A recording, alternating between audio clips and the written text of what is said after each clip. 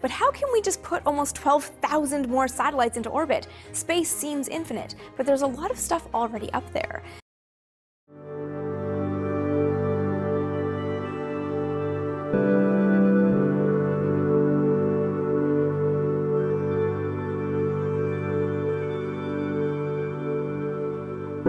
Wow, look at all these fucking satellites.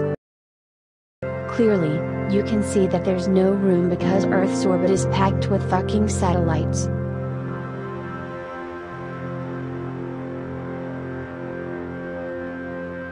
Not all satellites can avoid this debris, but some, like the ISS, have to dodge all that junk.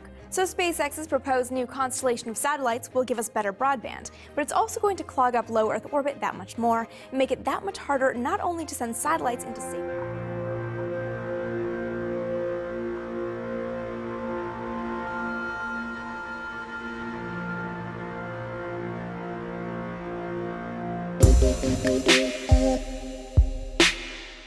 Thank you.